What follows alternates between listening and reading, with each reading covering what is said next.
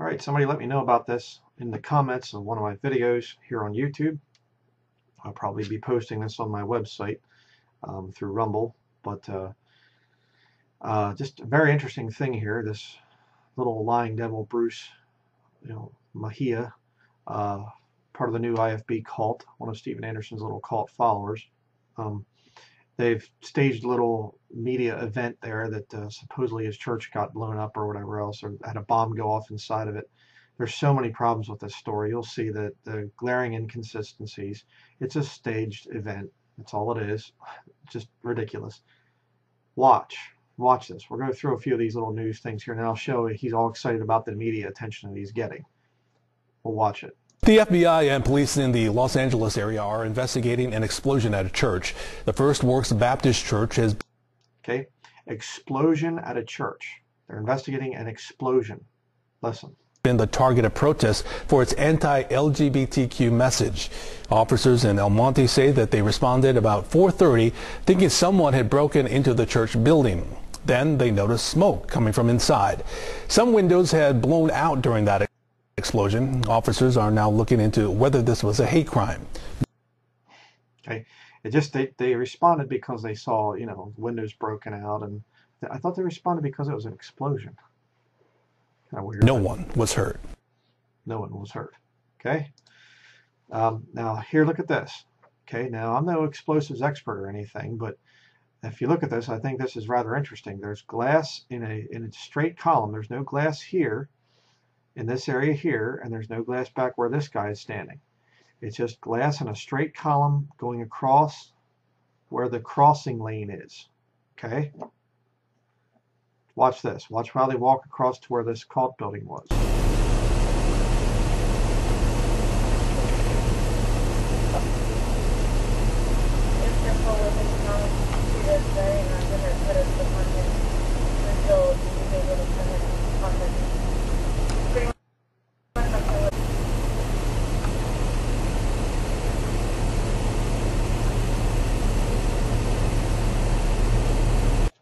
Okay. So apparently this bomb that got thrown in somehow blew out the glass just from this window, and it went straight across the crossing lane on the road. No glass over here, no glass down there, just straight across. There's enough glass to go the whole way across the road like that. It's kind of odd, isn't it?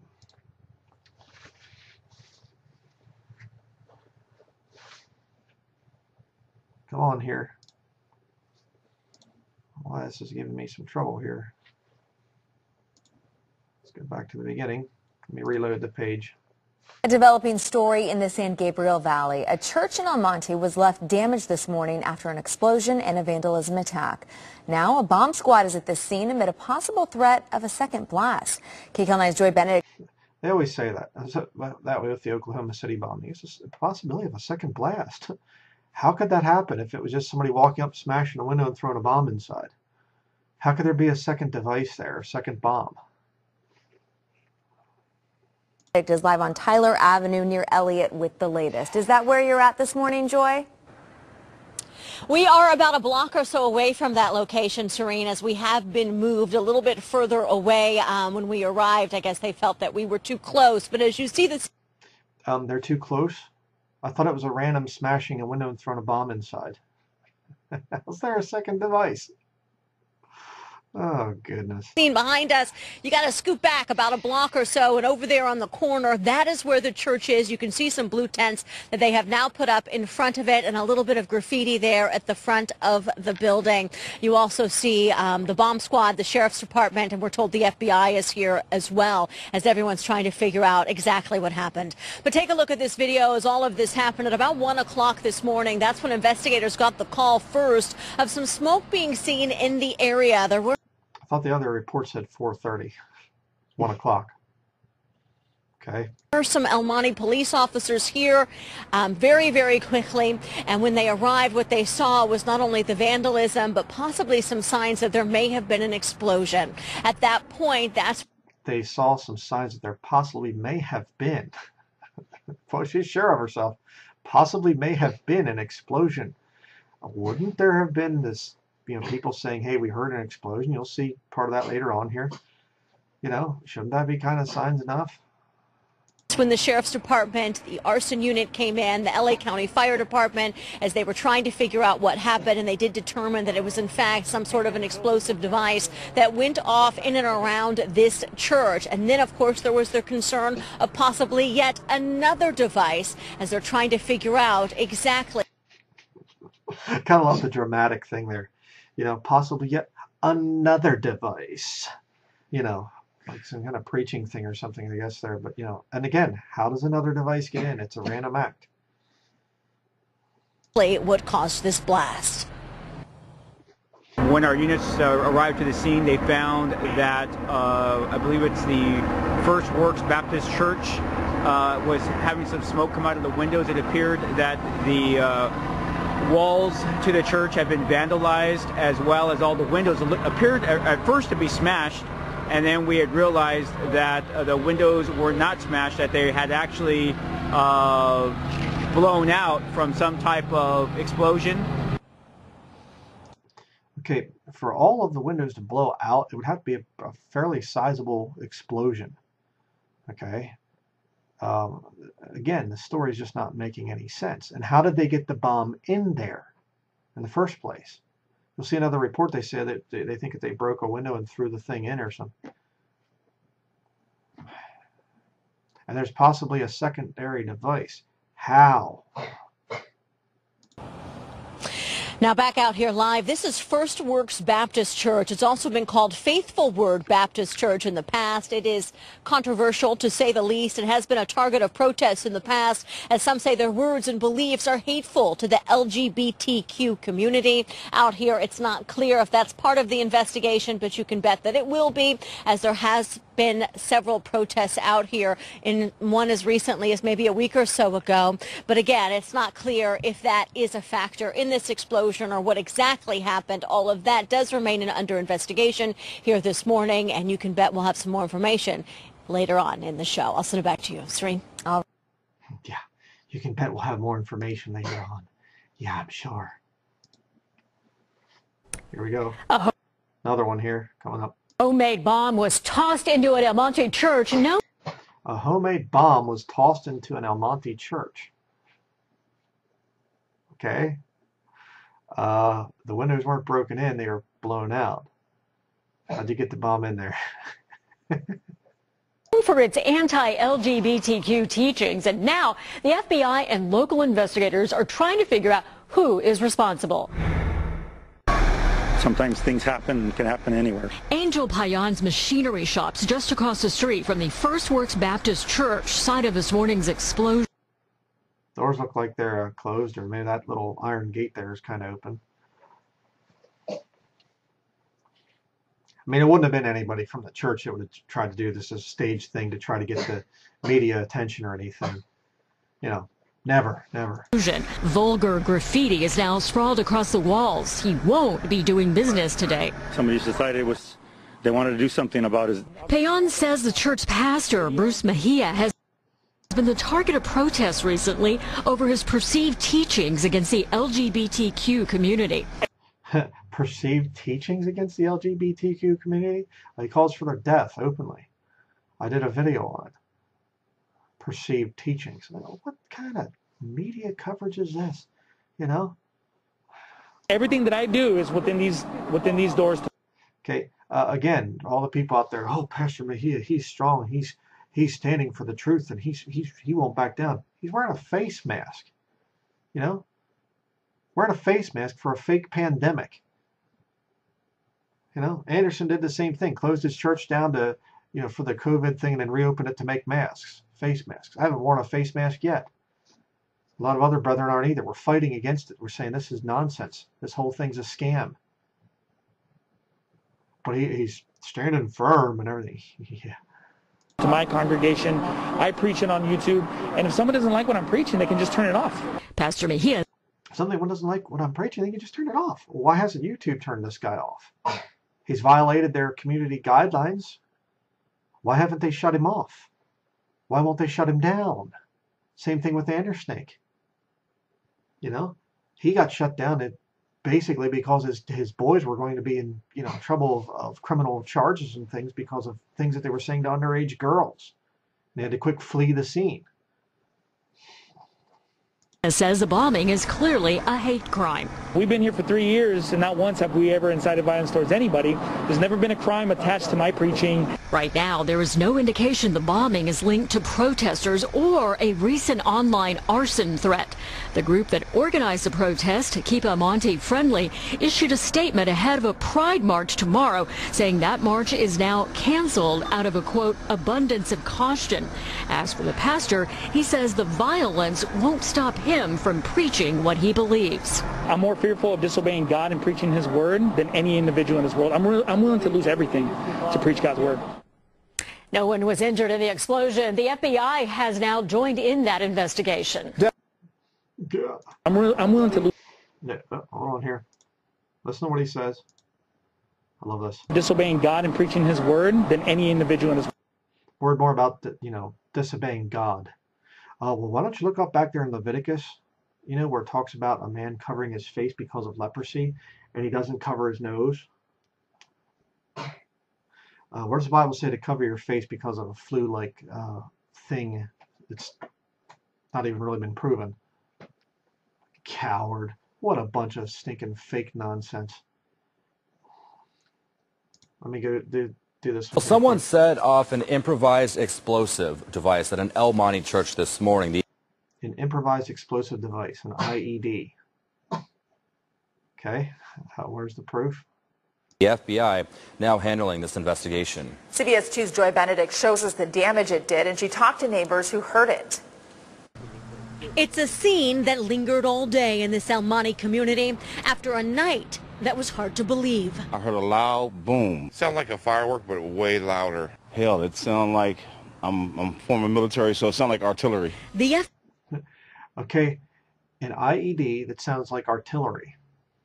Really loud and can blow the glass out of a window straight across the walking lane going across the street, the whole way across. Just a perfect, Yeah, but the authorities showed up and it looks like it might have been the windows broken in or what's going on. FBI is calling it an IED, an improvised explosive device, a phrase rarely heard to describe violence in this community. The idea that something like that would happen in this neighborhood is beyond, comprehension. But investigators say someone targeted this church. El Monte police officers responded just after 1 a.m. It was filled with graffiti and just obscene things that they wrote on the walls.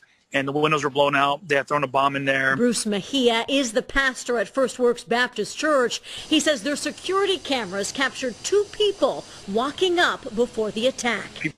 Okay, their security cameras captured 2 people walking up before the attack. Okay, remember that. Their security cameras captured 2 people walking up before the attack. They have security cameras. They caught the 2 people, or caught 2 people walking up before the attack. People may not like your message, but people need to understand that if you don't like it, then go somewhere else. If you don't like it, just turn off my sermon.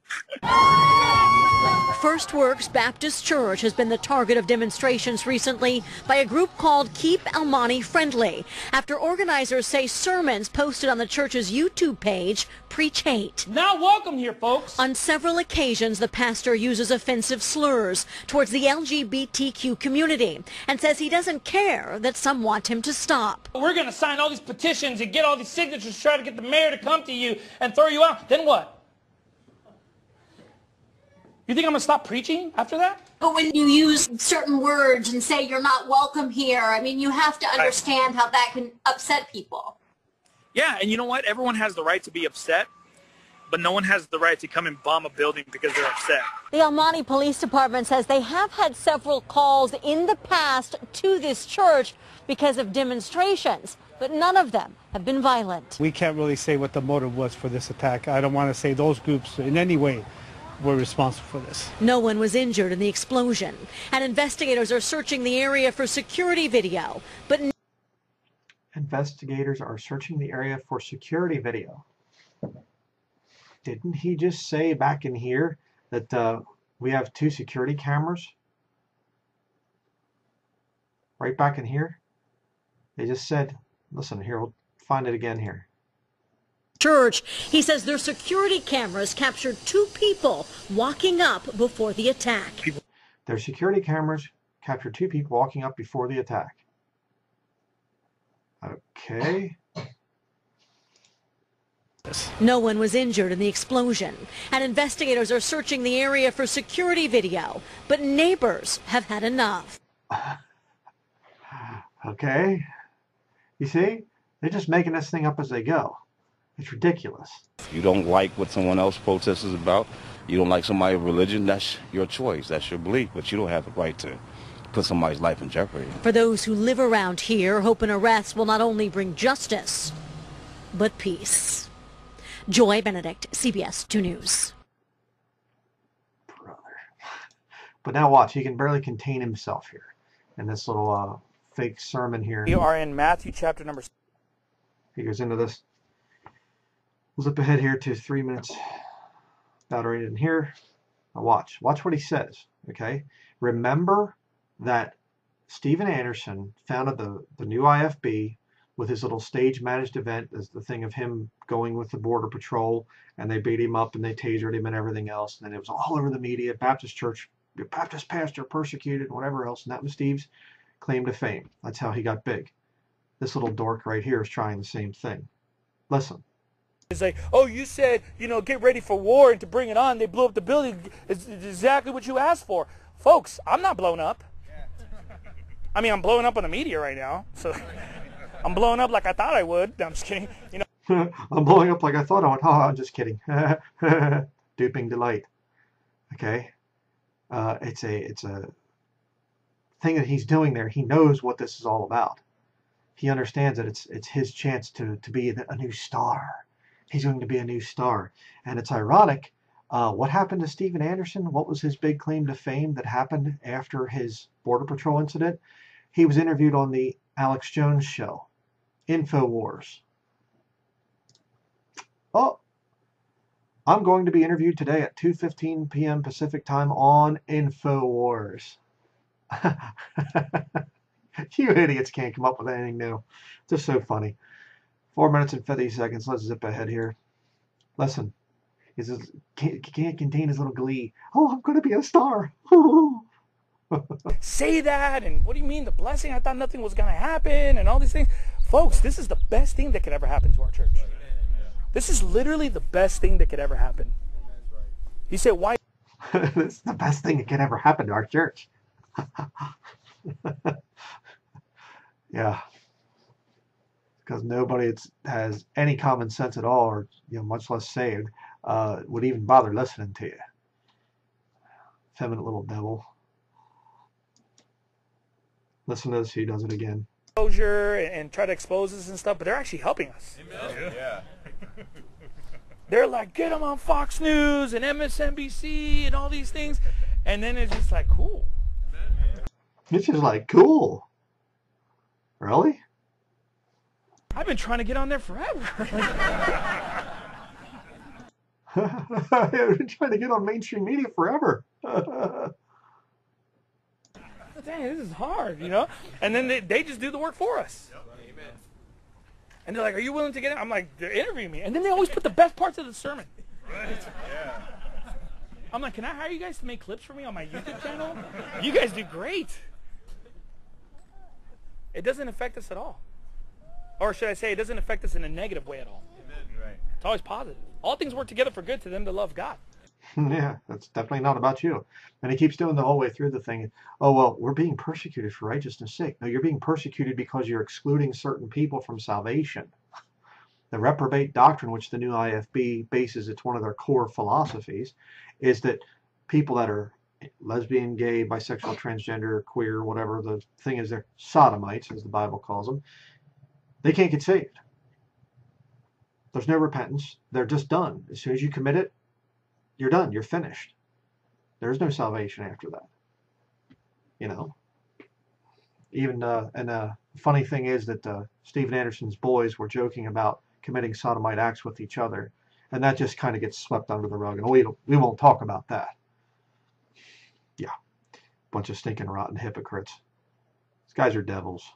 That's why I've been exposing them for years and years. And I will continue to expose these devils as long as I have a voice online. Continue here. That's right. And I'm reading this, I'm like, whoa, this is crazy. By the way, it's exciting too. Amen. Let's just be honest. This is exciting. You know, everyone thinks we're like, oh man, I mean, we're just kind of like, man, this is kind of cool. You don't want to live a boring life. Right. We want buildings to blow up. We want us to be threatened. We want all that stuff because there's only one life to live. Yeah. Yeah, there's only one life to live. Yeah, it's all fake. These people are doing this whole thing. It's all fake. You know, hey, we're not afraid. Oh, well, they were afraid in the book of Acts. Christians were persecuted and they lived in fear. They were hiding for fear of the Jews after the crucifixion of Jesus Christ, and he was buried before he rose. You know, he rose from the dead, but they didn't know that yet, the resurrection yet, and things. Jesus hadn't showed himself to them. They're hiding for fear of the Jews. Christians have been persecuted. Christians, when they really get truly persecuted, when it's not a staged event like this, they do hide. They are scared. If it was real, they would be frightened. Just like Christians have always been down through the centuries. I'm not saying that they would stop, you know, preaching or teaching, but it has nothing to do with the gospel. It has everything to do with them being just a stupid hate group. And YouTube protects them.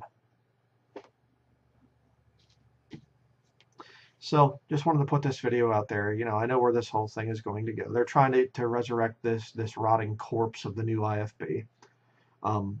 After their God Anderson fell apart, you know, fell from grace, and he's standing against Border Patrol, and the COVID stuff comes out. Oh yes, please, and putting on a face mask and everything.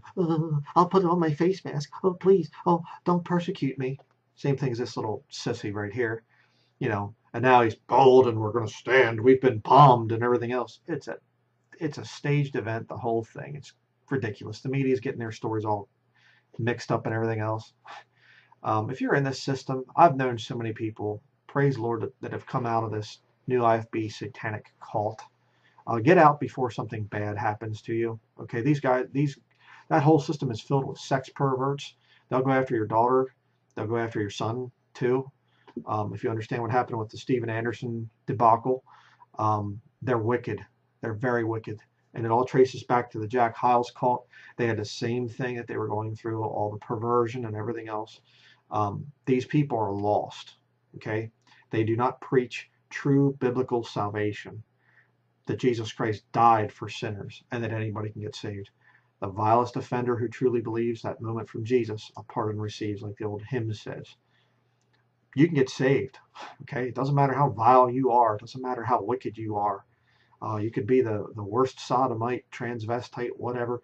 Jesus Christ can die, or he died on the cross to pay for your sins. His blood can wash away all your sins. These devils do not preach that. So, more media circus here, but don't fall for these lying devils. Thank you for watching.